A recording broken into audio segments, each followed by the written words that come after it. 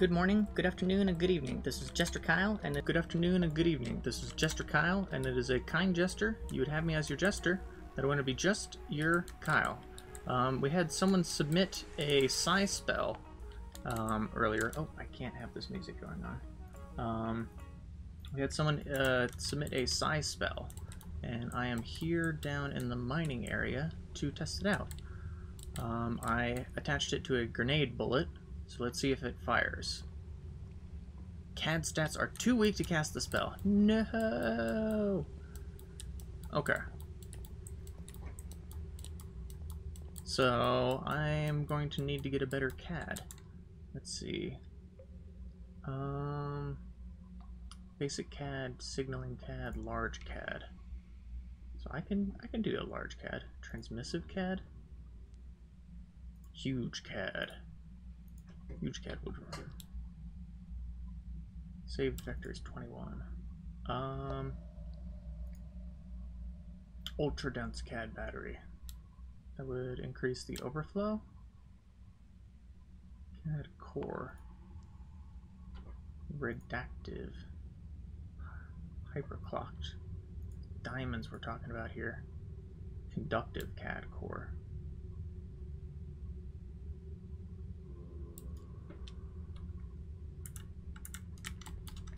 Alright, well, that is good to know. Let us switch back to selected, to the mining spell, because the mining spell is very basic. Okay. So, that will have to wait. That's the spell that's supposed to make enemies explode. Unfortunately, my CAD is not up to snuff. So, we can work on that. When I have some more diamonds, because it seemed like the diamonds was the best way to go.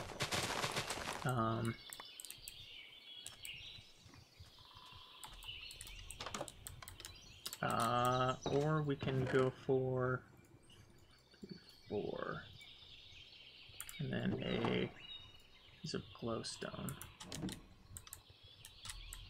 Let's pull out this one. That's not going to destroy anything.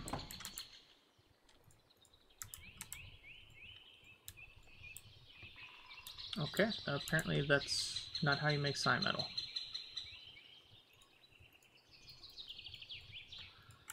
Huh, okay. Well, there are a couple other things that I wanted to craft today. First, we're going to need more Britannia magic. More Britannia mana. So let's do what we can to increase that. Okay. So, just some basic general base stuff for right now. Eventually we'll get better tools. Yeah, well, that one's growing. It just...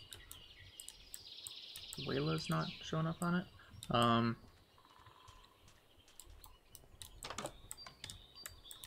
Okay, sounds like our generator's working. So, are you low on power? Yeah, you can be filled up on power.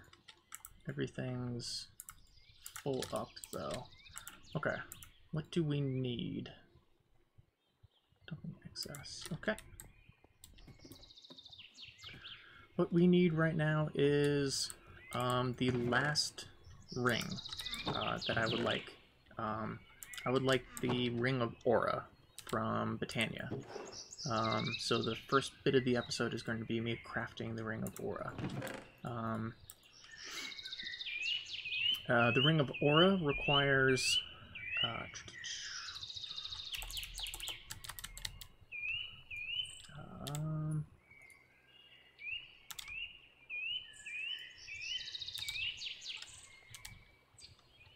a Rune of Mana, and Rune of Mana requires a Runic Altar.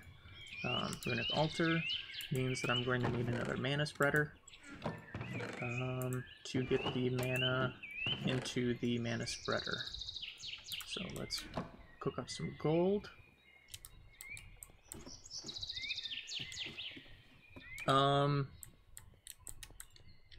I don't know what you mean by that. Someone just talked in chat.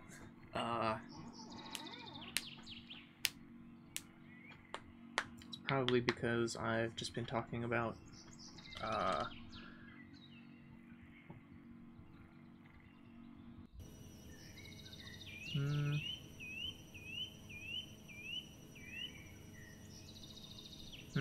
okay. So we'll need a bit of gold for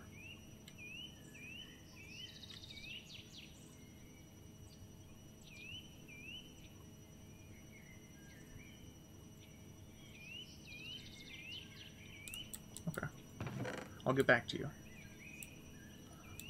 Okay, we'll need 1 piece of gold for the mana spreader.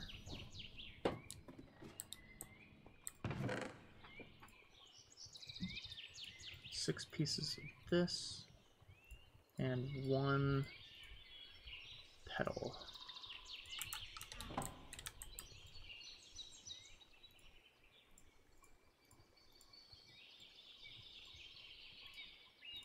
Mana spreader. Going to need the mana in there. Enough mana to do... Nope, to transmit a diamond.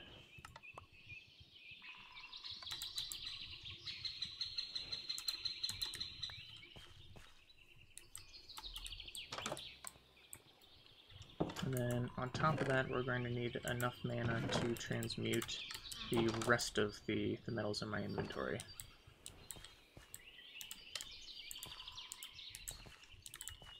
I should have had this running in between episodes. That would have been the smart thing to do.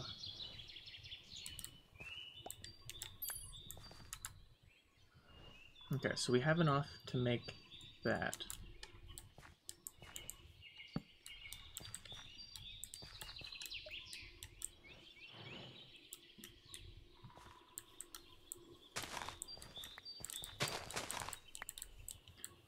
Okay.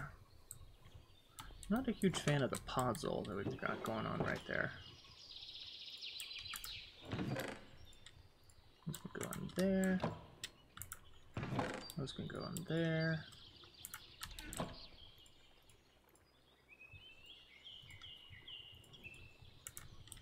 So this is the runic altar.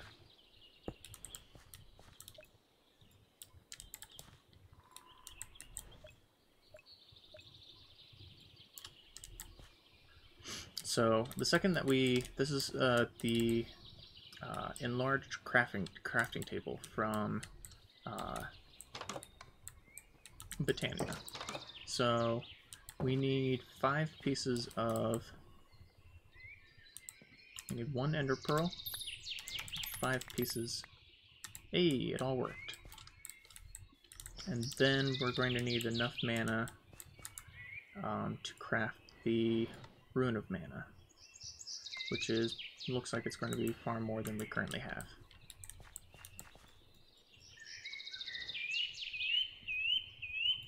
But we can just let it take its time.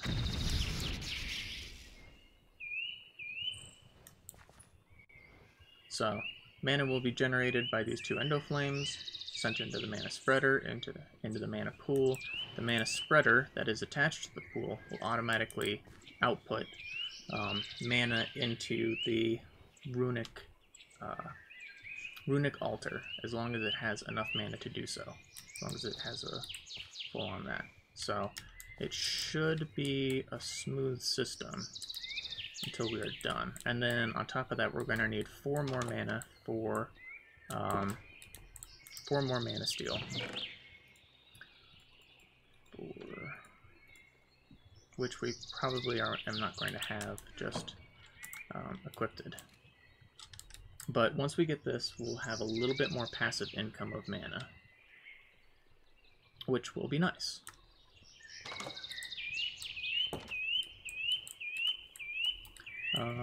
So that's still going to take a while, but that's going to be 1 living rock. And the living rock will be engraved with the pattern of mana. So the next thing that I've been thinking about is the hollow sphere. This is from the mod Tetra. This allows us to look at the information of the different materials and see what level hammer it will need, what durability it would be at, what the magic capacity, and lots of other information. So the biggest comparison that I've been doing right now is between diamonds and mana steel. Mana steel has the same hardness, so I believe that means it should do the same damage as diamonds. It has more flexibility, so I think that means that it will attack faster. It has way less durability, but it also has the mana repair ability. So as long as we have mana, it will repair itself. So just like the hilt of it. Oh, it is ready. So when it is ready, we drop a living rock on it, and then smack it with the wand, and we get the rune that we were hoping for. So now we let the mana pool fill up a little bit, so that we can get, hey, all 4. Awesome. So rune of mana gets us the ring of aura, band of aura. So we put that on, and now our band of mana will slowly be passively filled up with mana. So we can put the, we've got our last ring. Last ring, get us some bling. We don't have any other artifacts because we really haven't gone mining all that much. I would like to do that a bit off camera, but only after we have the storage system up and running. Sort container. So refined storage is the goal, but refined storage is going to come after we get more power. And the best way to get power, get rid of these things.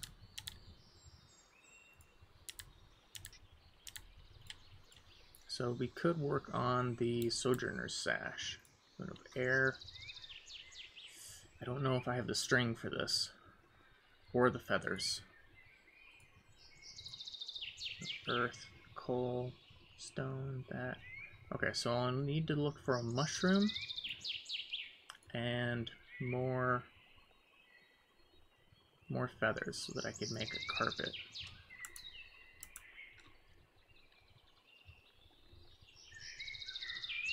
Alright. That means I need to check our farm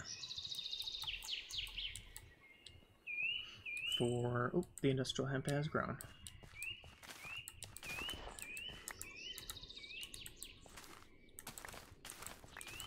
Okay, let's tend to the farm.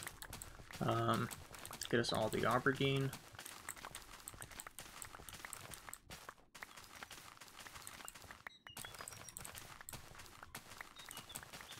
And one of the first things that I would really like is automated farms. But automated farms come at the cost of power. So we are very much right now bottlenecked by power.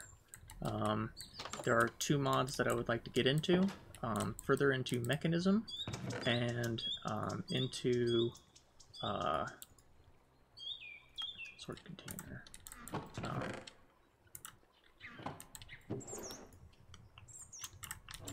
And into a mod called Powah. Powah will allow us to generate power through many different sources. So at Powah will allow us to store power in these energy cells. Transmit power through energy cables. Those are a little bit more expensive than the mechanism, or not as expensive, but they required clay. So clay was something that we didn't have, and it was a little bit easier to do stone. Furnators will generate 15 FE per tick, which is the exact same amount of FE, or slightly under the FE per tick that our current solar will generate at the cost of some iron, redstone, and coal, lava, and clay. So we need to get some lava buckets, we need to get some clay, we need to get some of that kind of stuff, and or blaze powder. But I don't really want to use blaze powder right now because I only have the 2 blaze rods. So let's go. I'm going to do a jump cut. I'm going to gather some of these resources, and then I will come back when I'm ready to begin some crafting in Powah. So I will see you soon. Hello and welcome back. I have just begun crafting. I've got a bunch of these dielectric paste that I made down in the by the Y level of lava. I forgot to start the recording when I created these Furnator starters. I created 4 of them, and next I need to make the Furnator basics. So Furnators, dielectric rods horizontal. So dielectric casing.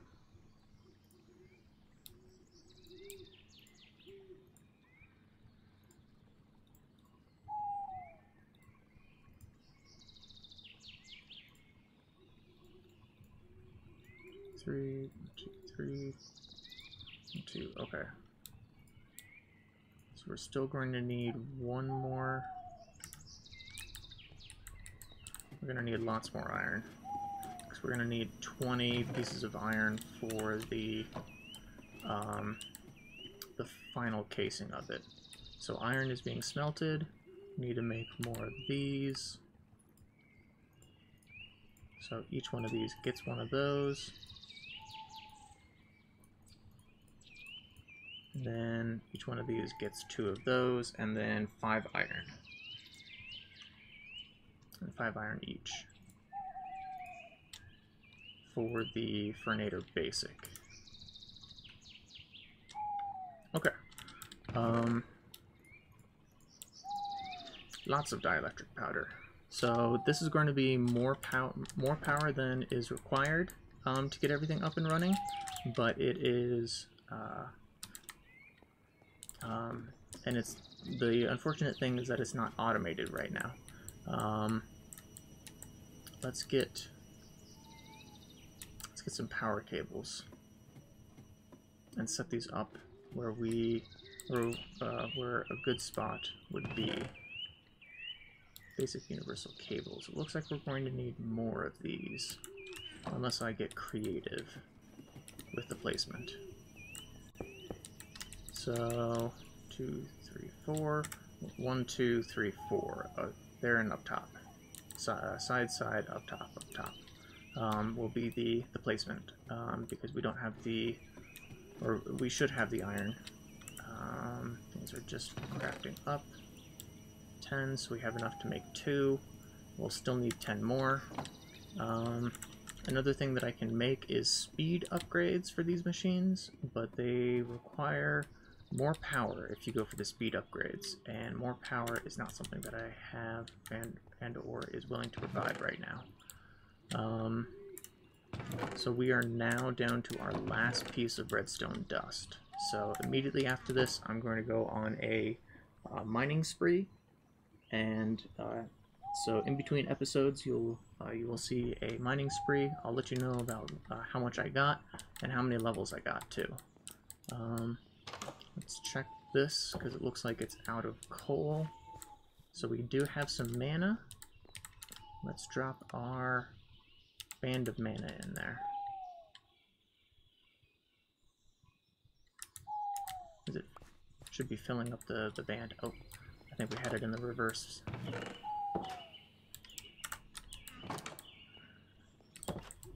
but regardless, it's nighttime, so we should sleep.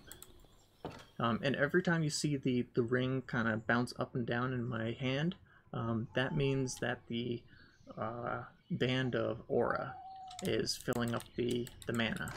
Filling up the mana. Yep, just right there. Bounce up and down. When that bounce happens, the item is being changed, and mana is being inputted.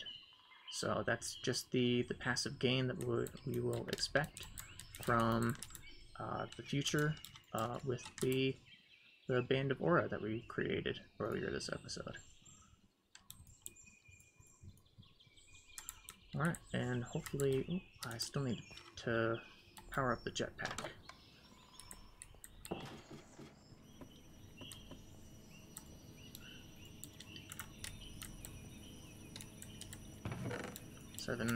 Three more. Three more, please. Okay, let's put this wand away.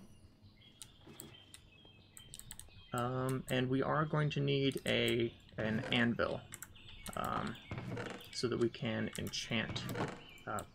We can apply the enchantment books that we've gotten right here to our armor. Because we've got protection 3, which would be very nice to put on a piece of armor. Granted, I don't think I'm going to enchant this set of armor. I'm probably going to wait for the next one. I'm going to continue to work on books, and when this armor wears out through mining and running into mobs, I'm going to put the best enchants that I've gotten on the next set of armor. So I'm going to be a little bit patient and hope for the best. There are some things through industrial foregoing that will help us increase the probability of getting something good by being able to break down enchantments off of other items so that I can apply them to my own items. That is a goal, but that is something that's going to have to wait until after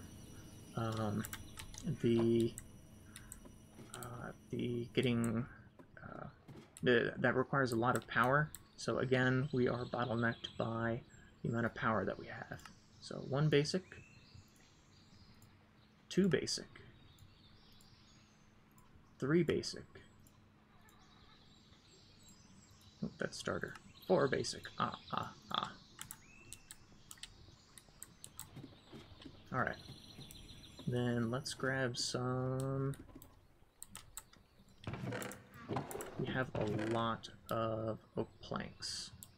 2, 3, and 4. So we can throw these 4 stacks of oak planks, because they've served their purpose. They have gotten us the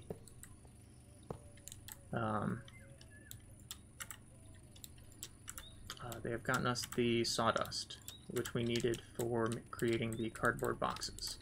Other than that, the planks would really just be used for crafting, and I would be a-okay with getting more planks in the future. So each one of these is going to output at 70 FE per tick. So before we just had our solar panel, which was producing 15.5 FE per tick in the middle of the day, granted, and our heat generator, which is providing about 6.7 FE per tick. That is one of that original setup is not even close to what this setup can handle. So this setup is going to burn through this, output all of its power into here. We're going to get that filled up. We're going to be able to use these machines whenever we want, so not just during the daytime. And we should have enough power to power a refined storage situation, which is something that's going to have to wait until next episode, because that's going to require a lot of quartz and a lot of iron. So So let's get our iron cooking. And I can go over some of the recipes with you about what it's going to take, what it's going to require. I believe it requires about 6 diamonds to get started.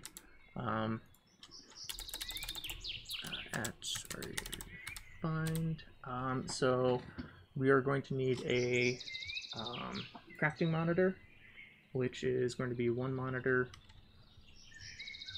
No, not a crafting monitor. A crafting grid, which is going to require 1 diamond. We're going to need a controller, a disk drive, which is going to be another diamond. We're going to need a controller, which is another diamond, so that's 3 already. On top of any of the 64Ks disk drives, which I would like to hop immediately into making 64Ks, which is another 4 diamonds. So I'm going to need to do a lot of mining in between this episode and the next, but it's predominantly 3 different disk drive, 3 different advanced processors are going to be required just to get the basics up with the here, let me add this to the side over here. That can be removed. The crafting grid and the disk manipulator, disk drive. So just to get those 3 blocks up, that's going to be 3 diamonds, and we only have 2 diamonds, I believe. So we've got... No, we only have 1 diamond, because I used a diamond to craft the runic altar this episode. So yeah, so I've got a bit of mining on the docket. So in between this episode and the next episode, I want to say a big thank you very much to everyone who's tuned in. I hope you guys all have a great rest of your day. And if there's anything I can do or help you out with, please stop by the, or feel free to stop by the Twitch channel. And I will see you guys in the next episode. Thank you very much, and I hope you have a great rest of your day. Take it easy.